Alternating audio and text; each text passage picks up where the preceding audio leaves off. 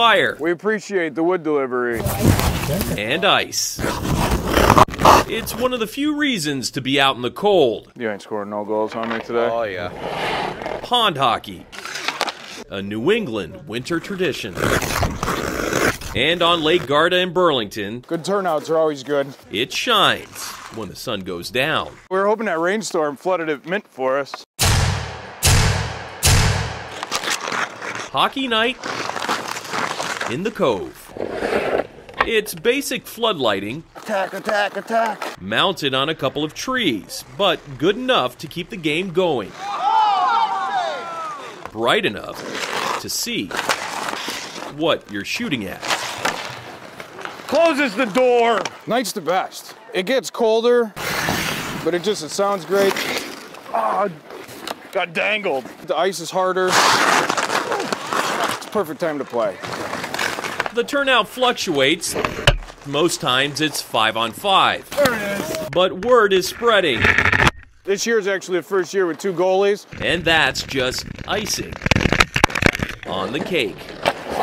Oh, snipe. All are welcome in this arena, all ages, all skills, guys and girls. It's just great to see the community come out. You know, it's great to have everybody here having a good time. So you're probably wondering at this point, what's that glow-in-the-dark thing flying around the ice? Of course it's a puck, but not just any puck.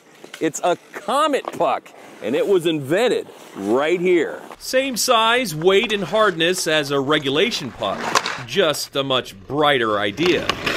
It's equipped with 2 LED lights, and it takes a lithium 3-volt battery. That puts a charge in the Comet Puck for about 12 hours of playtime, according to its inventor, Bill Lears. It comes in 3 colors. There's blue, green, and super bright red. Much better than black at night.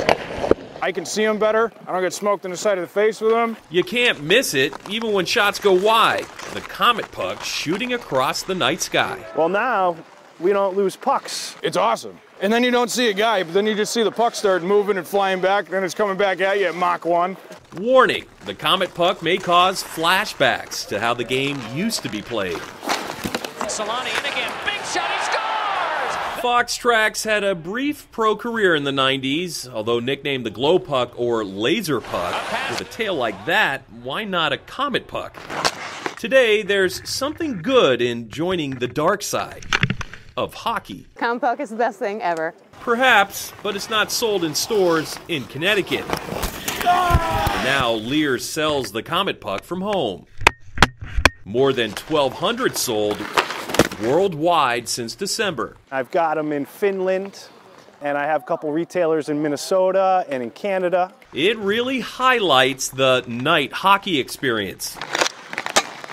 Outside, Oh! in the Cove, and under the lights. Go, Dan, go! Breakaway! Ice time doesn't expire here, the skaters do. After the last period, some overtime.